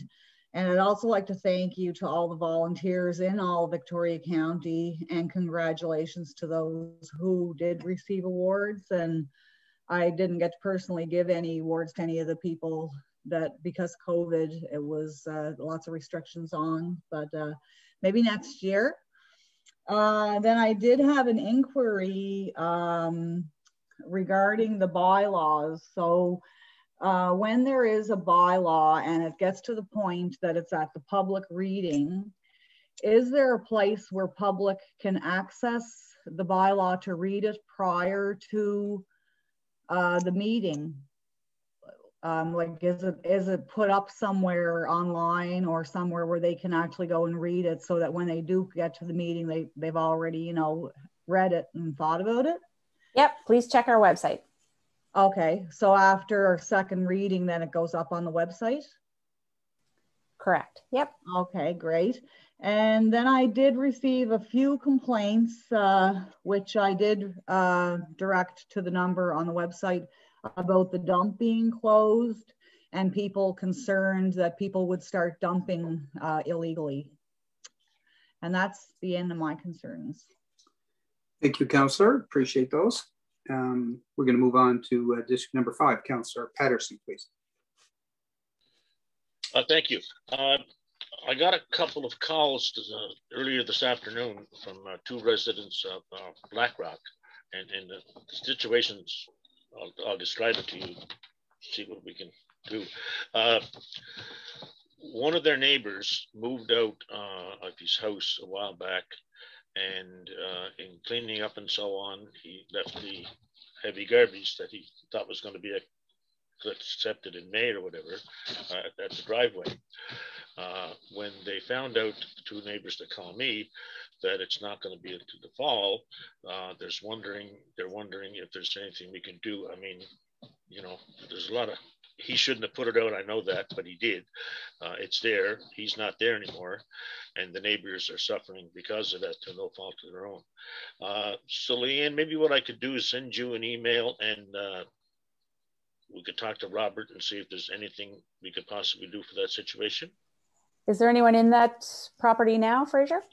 Actually, someone from Ontario bought it, and they're not allowed to come and occupy it yet. I think I've already heard about this, but has the sale closed? Oh, okay. Maybe you did then. Okay, I'll send you an email tomorrow. Okay, great. Thank you. Yeah. Okay, Warren, interesting. You mentioned about the volunteers. Again, I received an email from the two volunteers in Bulletree, John and Valerie Sobel, and I forwarded it to Lydia.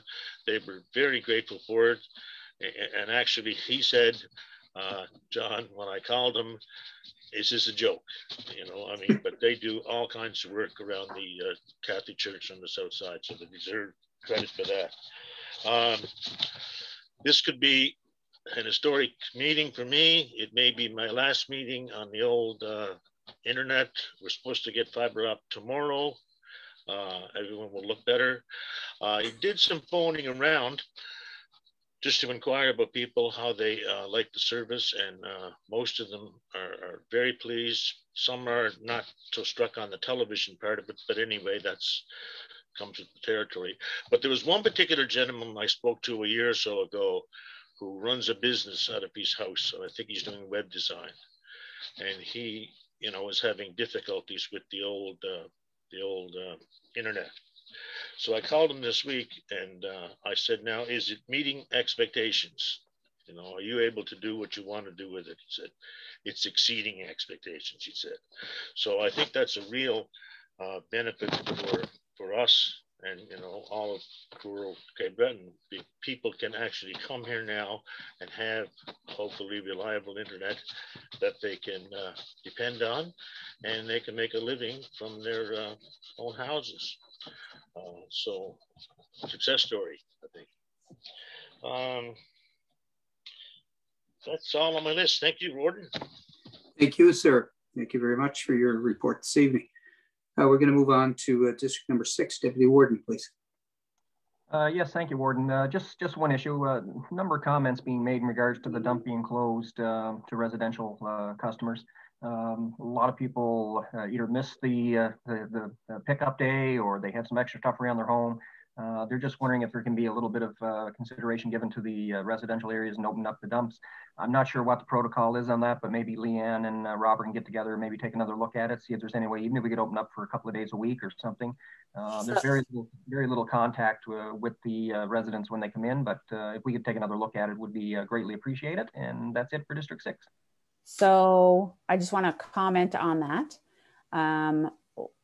Staff and I have lots of conversations related to this. We are in a pandemic. We are in the 3rd wave. This wave is considered a social wave, because that is how this has been spreading. At this point, we are encouraging curbside collection for all residential, because we are not opening in the foreseeable future for residential drop-off. What staff see happening at the transfer stations is that people go in and it's treated as a social event. And it's scaring our own staff. It is potentially putting them at risk. We have some staff already who are choosing to not come into work because of COVID concerns. And again, we don't want to put anyone at risk, the public or our staff. So at this point, we're not looking to open it up, and we're encouraging curbside collection. It may not be the answer you're looking for, but I encourage you to tell your residents, put it at the end of the driveway. No, that is reasonable. We understand that, Leanne. That's greatly appreciated. Thanks. Thank you, Deputy Warden. We're going to move on to district number 7 with Councillor Organ, please. I'm sorry I got booted off there for a little while, so I didn't hear what Larry's concerns were, but I was probably going to be the same one as mine. Getting calls about the dump and the depot reopening. So if it's redundant, I'm sorry. But if you could just tell me again, sort of thing. And that I have, like Pearl, I have garbage bags and gloves still available for any community cleanup person. Greatly appreciated all that who have been out there doing it. It looks a lot better, but there's still some places that could use a little pickup. So that's it for me. Thanks. So Jackie, thank you. No, I'm sorry. Go ahead, please. Yeah, I'll just comment back. Reiterate what Larry had mentioned, because his concern was close to yours. At this point, we are encouraging curbside collection because we're not opening to residents in the near future because of this pandemic. But here's, so that's it related to that. I just wanted to make one other comment. Here's what I love about having these sessions online and available. There's 25 people that are watching right now, and some are actually some of our staff. And I have a response, Jackie, to the fluorescent bulbs comment. So we do have collection at our Dingwall and our Bedeck sites for residential fluorescent bulbs. We do have to pay to get rid of them, but you can drop them off at those sites. So that came from a staff member that we have. Not at this time. Not at this time, correct. Yes, so hold on to them. Yeah, exactly. But they can, when it does open up, they will be able to take them in. Thanks, Leanne. Thank you, Jackie. District 8, Councillor McDonald.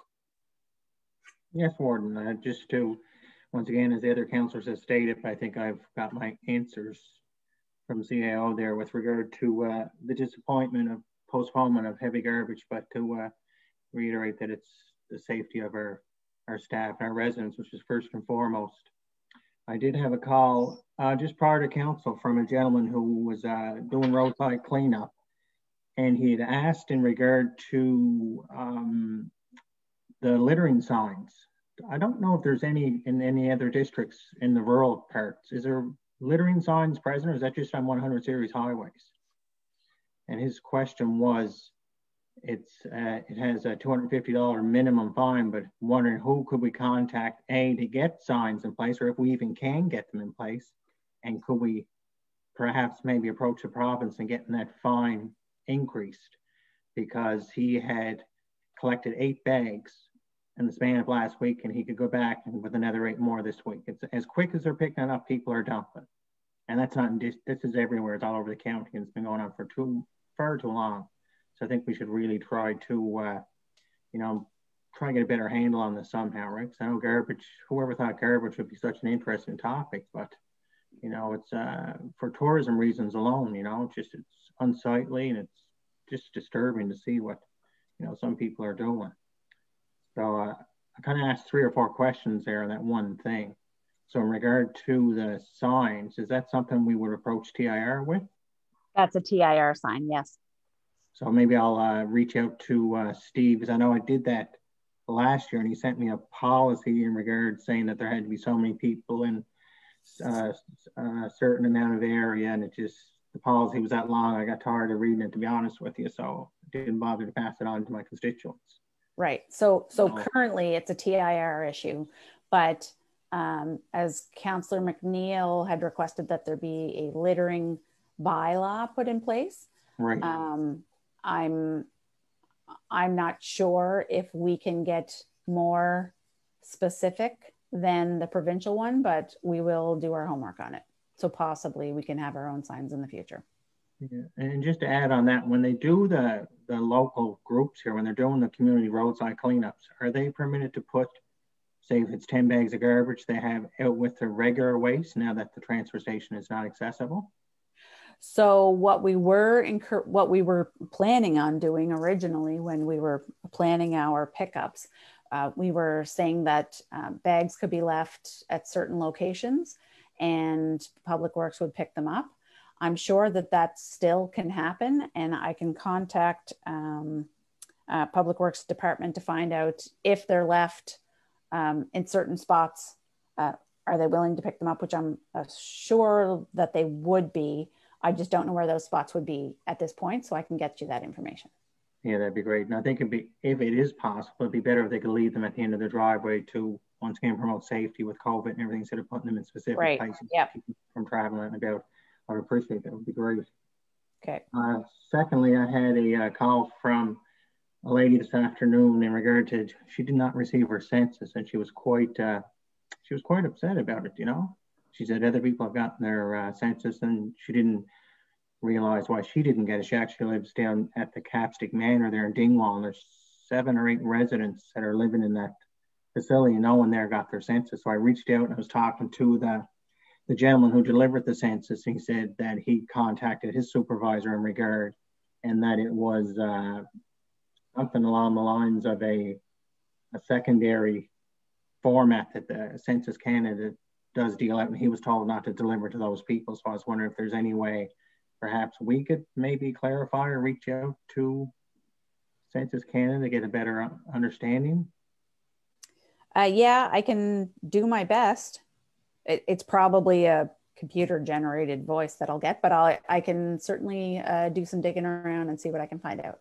Yeah, I would appreciate it. I tried, and I was 46 minutes in, and I just had other things I had to do this afternoon, so I kind of give up on that. And I believe that's it for District 8 this evening, sir.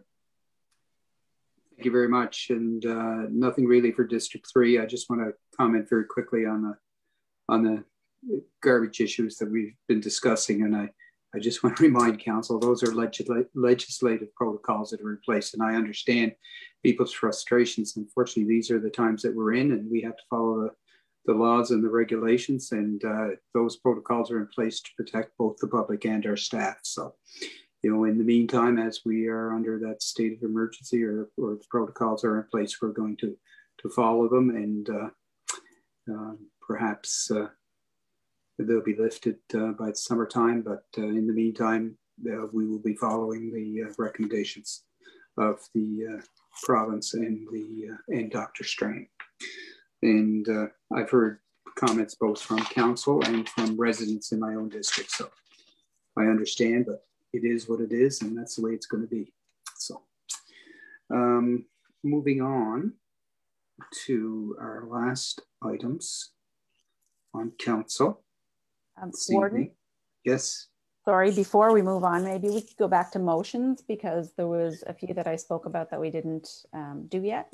Yeah, those are the ones I was going to get to here. I was just getting my, no problem. I was just getting my agenda up. So with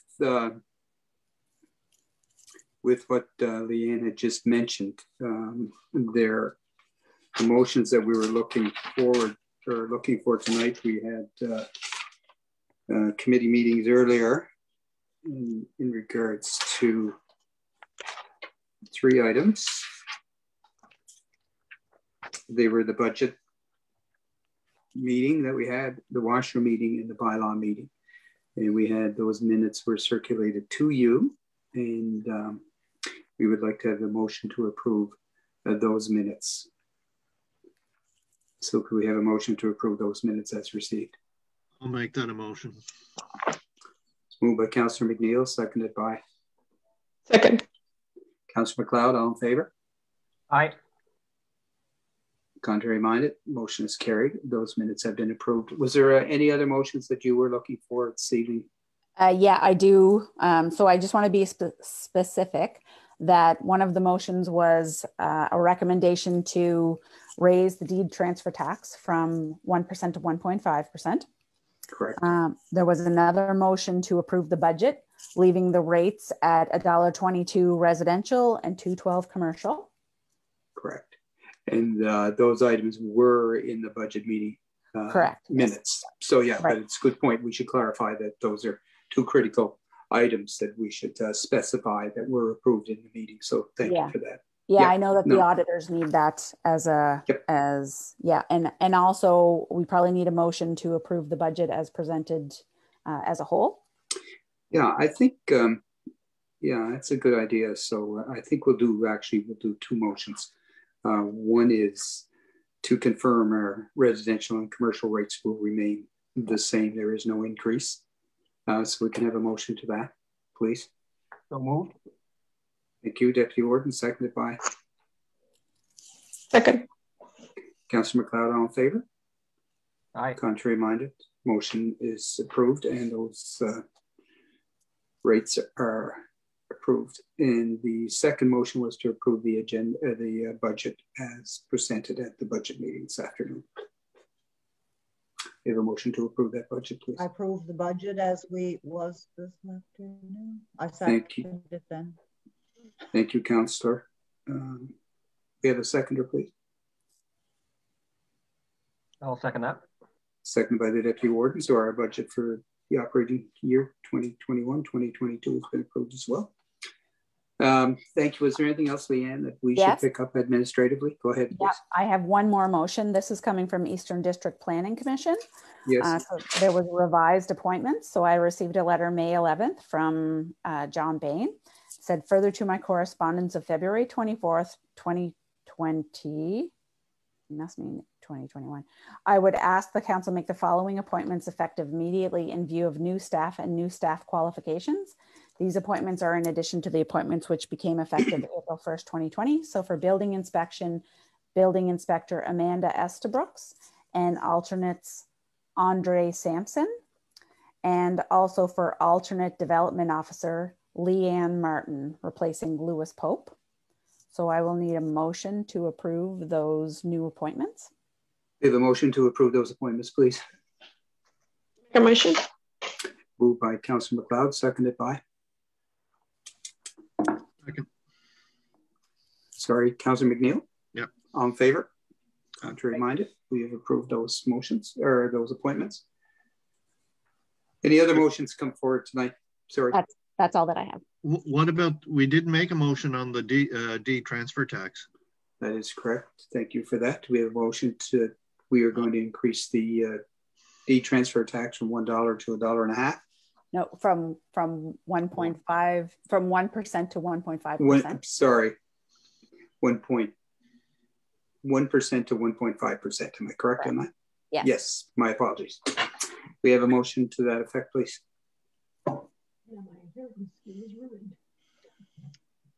Councillor McLeod moved it, seconded. Make a motion, yeah. Seconded. Seconded by Councillor Longville. All in favor? Aye. Contrary minded, motion's carried. Is that it for motions, Leanne? That is it, yes. Okay, thank you. We're going to move on to bylaws, and we're now going to turn it over to CAO. Okay, so we did have a bylaw meeting. There's been several copies of the bylaws that we are currently having in place. Wondering if we could have a first reading of the local improvement charge bylaw and a second reading of the community standards bylaw. And I'd also like to throw in there the PACE program if I could. So those three bylaws, 2 first readings, 1 second reading, correct? Correct, yes. So we just need a motion that we have looked at those. Can I speak to can I speak to we're going to do them separately? We should do them separately, I think. We can do them separately. So can which one do you... to the land improvement charges? The local improvement? Local improvement charge, yes. Yeah. Most of you are aware of some of the concerns I had, but in digging a little further, and there's really two things I'd like to emphasize. I had mentioned the phrase user pay last time. And in Antigonish County, this is from their website, we have embraced the approach of user pay. So what it is, it's user pay. That's the first thing that I'm concerned about, because that goes with, and I think Leanne, you said it last time, either the users pay or the whole county pays. So that goes to your philosophy of government. What do you think government should do for its residents? The other thing that is in most of them that they cover water, sewer, sidewalk or pavement improvements. But Antigonish supposedly has municipal services such as road improvements, water and sewer, fire protection, and streetlights. So we would end up having users pay, if now it's not in ours right now, I know that, but still that's what's in others. The may to shall, I think that's a big, it's only two small words, but it makes a ton of difference. The only thing it wasn't changed in the version I got today in section 2 under procedure. So if you change the shall to may, it makes a big difference. We did change that. We made that change. It's not in the text of the draft that was sent to us today. It's not changed. It's still shall. And finally, maybe we could explore, and I think someone else has mentioned this too, especially with our seniors, if there could be income exemptions to these, if these charges go through. For example, if you were getting housing grants, you provide your T4 slips, and if you're below a certain income, you qualify for the grant. Well, in this case, if you were below a certain income, you wouldn't have to pay the charges, the extra charges. So those are just some things to think about. And keeping that in mind, what I just said, I can't support this going forward in its present state. So just let everyone know. Thank you, Warden. Thank you. Leanne, do you want to comment on those comments, please? Yeah, so Fraser, I'm not sure. Are you in favor of a user pay or not in favor of a user pay? You're muted. You're muted. That's the whole question that we haven't grappled with. Are we in favor of user pay or not? So in our health system, for example, the federal health system, people have fought for decades to not have user pay. So we just had this meeting at the bylaw meeting last week, and we discussed this where we were going to go forward with the first reading of this, where everyone was in agreement. Right. And I come up with this Antigonish website just since then.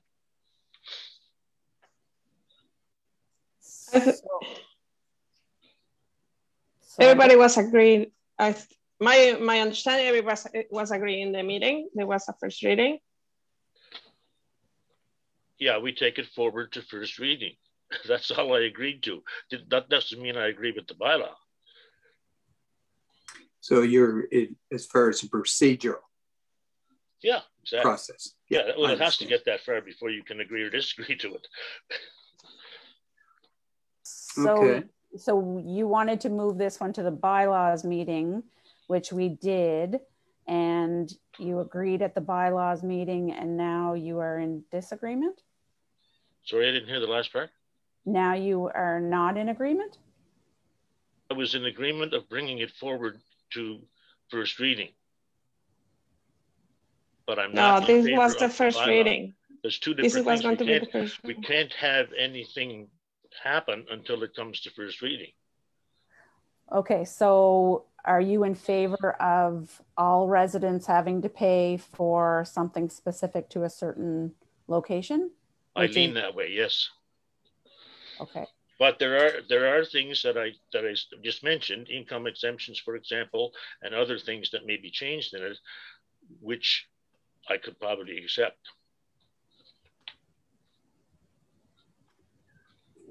So what are our wishes here? Are we,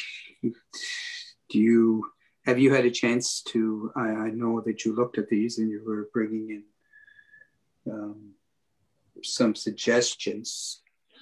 We are going to go to a second reading. Do you feel that the changes that you were suggesting could be incorporated in the second reading? Thank you, Warden. Well, that's what we're here for tonight, to discuss this. Everyone has their opinion and we come to a conclusion. And if I still disagree, I still disagree. 7 people can pass it. And if 7 people pass it and I disagree, that's the decision of council. I go along with it. That's democracy. Yeah. So what I'm suggesting to you, if we, just because it's a reading doesn't mean it goes into effect. Reading is an editing of the bylaw. So I guess what I'm asking is, do we wish to incorporate some of the changes that you are identifying tonight in the second reading? Yeah, and I apologize because I thought that the last version that was sent out, or the two last versions that were sent today, had the shall and may change in it, because that is one that I do agree with. So that is a word that I was expecting to have been changed in that last copy. So somehow. So just Warden, I think. Sorry, Ann. Warden, I think what you said is absolutely true. If you put it to a vote tonight, if it passes first reading, then at second reading, amendments could still be made to it. That's Correct. why you have the second reading, Exactly. right? And then the public hearings come along. The public may say, look, we love this or we don't like it. And then amendments could be made at that point too. Yeah, exactly. And it's just because you approved the first reading doesn't mean it's the final version of the bylaw. No, I'm with you and I understand what you're saying. Sorry, go ahead, Councillor McNeil. Sorry about that, Warden. And that being said, like, would we have another bylaw meeting in between first and second readings to discuss what should be, what's talked about tonight? Well, I'm not sure if we need a meeting, but maybe what we can do is that Councillor Patterson can forward those issues that he brought forward this evening, send them to the CAO, and she look at those, incorporate some of those changes. We'll have a look at it at the second reading, and if it's looks okay and everybody's in agreement, fine. If it's not, then we will have to have that discussion then. But I wouldn't necessarily say we would require a meeting at this point. Sorry, Councillor Long, but I just like to understand more what Fraser is saying, because I don't really understand what it all means, you know, as far as what it's saying now and saying user pay. Like, I don't really understand what that means for everybody. Yeah. Okay. And so rather than to get that could be explained.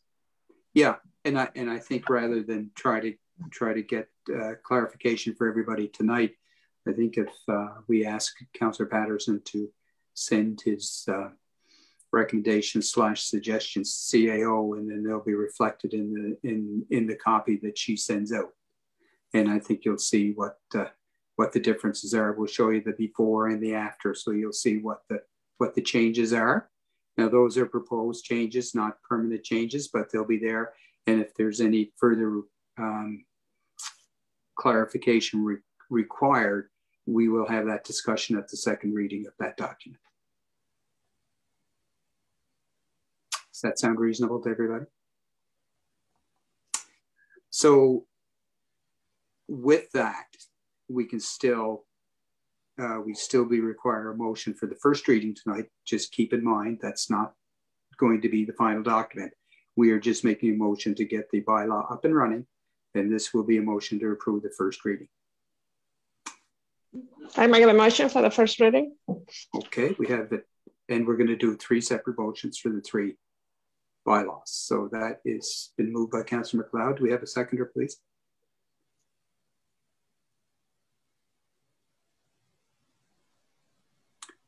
Seconded. Councillor McNeil. Sorry, I heard Councillor McNeil first. So all in favor?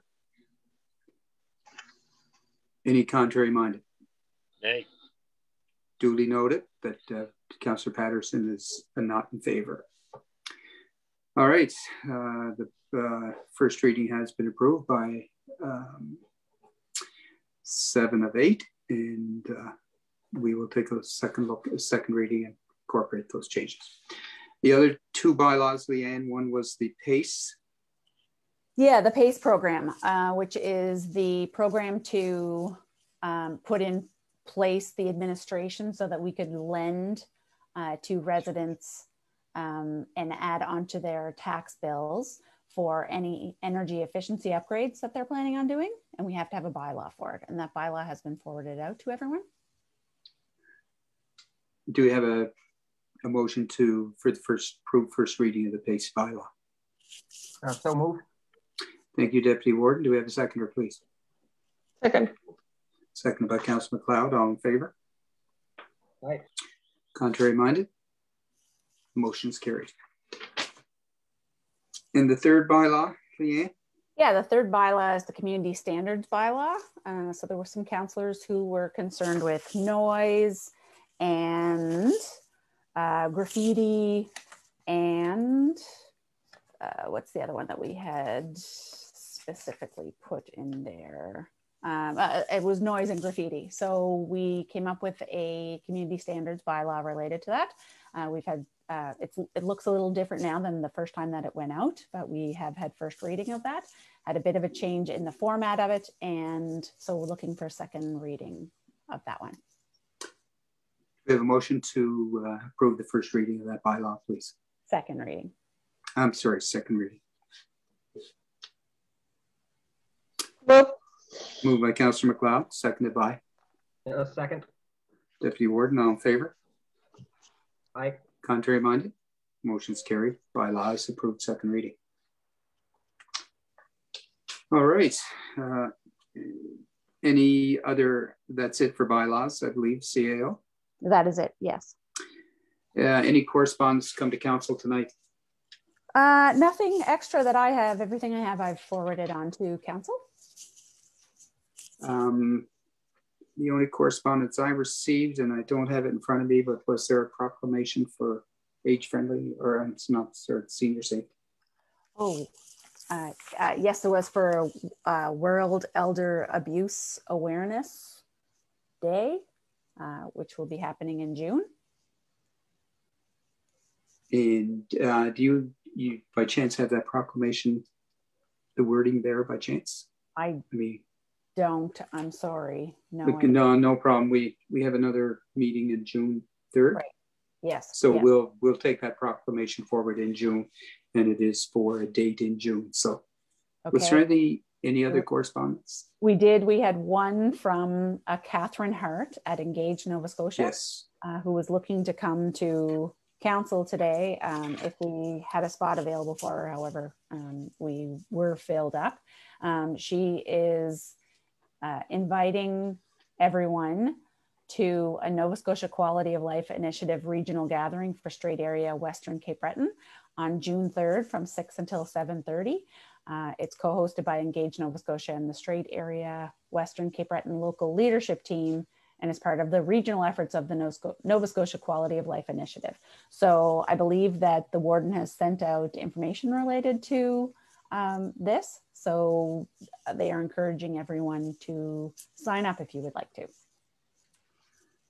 And the information I sent out was a copy of the email that we received, and there is an attached letter of invitation, which hopefully you've received. Right, and they will also be sending out individual emails to council members in the coming week. And that's for your information. If you decide to sit in on that session, I'm sure it'll be interesting. If you're available, are we in council meeting that night? Yeah. June 3rd, we just said we're having a meeting on June 3rd, and then just a second. You are very correct on that. So anyway, we'll let them know that it is we could, depending on if people feel strongly, we can move council to the 4th. No, so council session is May 31st. June 3rd is a Thursday. Okay. I don't know why I thought that, but that gives us 3 council meetings in May, probably 1 in June. So. All right, thank you for that. I'm not sure who's manning the virtual, the technical side of the meeting tonight. Are there any, whether it's Dan or Garrett, does anybody have any questions from the public this evening? There are no questions at this point from the public. I do have 2 comments though that were on from the public.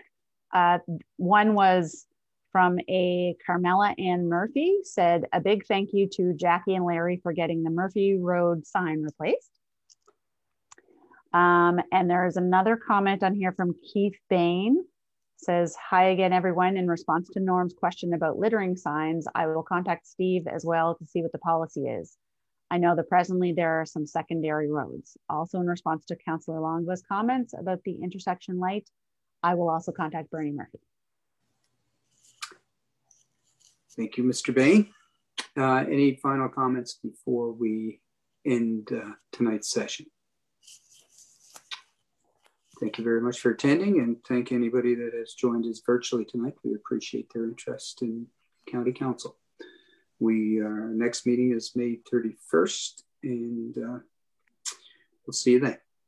I move we adjourn. Thank you for the motion to adjourn. All in favor?